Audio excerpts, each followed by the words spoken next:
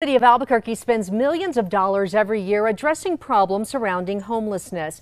But now a city councilor is demanding a detailed account of who is getting that money and where exactly it's going. News 13's Jessica Salinas spoke to the councilor making the push.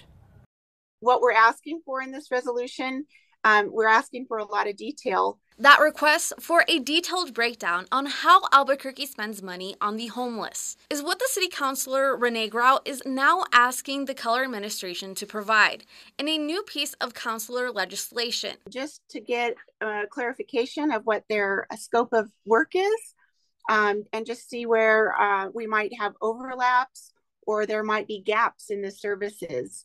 Grout's resolution demands a report in 60 days outlining how much and where the city spent money on homelessness over the past 5 years. This budget year, the city expects to spend more than $8 million on several efforts tied to the unhoused, including work done by at least 14 different service providers.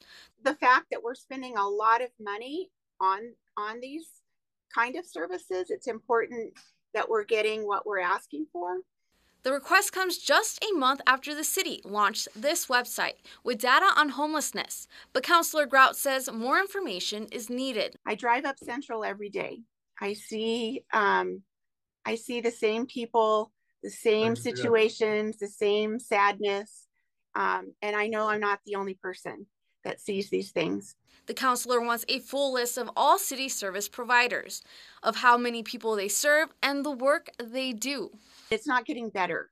And so we need to be getting these people into services, into housing, into treatment, whatever's missing, we need to be helping them. Jessica Salinas, KRQE News 13.